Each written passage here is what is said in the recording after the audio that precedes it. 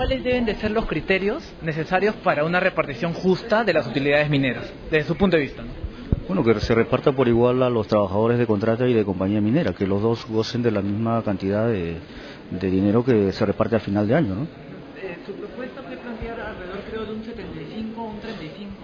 ¿Podría No, explicar un poco? es la forma de distribución de las utilidades, que actualmente está planteado 50-50, o sea, 50% por días trabajados y 50% por remuneraciones. Entonces, como las remuneraciones de la plana gerencial siempre es más alta, entonces, lógicamente ellos reciben mucho más. Entonces, para ser un poco más equitativo, digamos, este reparto, planteamos de que pueda ser 65 por días trabajados y 35 por remuneraciones que reciben los trabajadores. ¿El presidente a qué ha podido llegar o qué ha podido concluir en esta reunión? Bueno, ellos han escuchado todas las propuestas y yo escuché del congresista Yamashiro de que el 65-35 pues era una de las cosas que podrían manejarse, ¿no? Para ir equilibrando, digamos, este asunto del reparto de utilidades.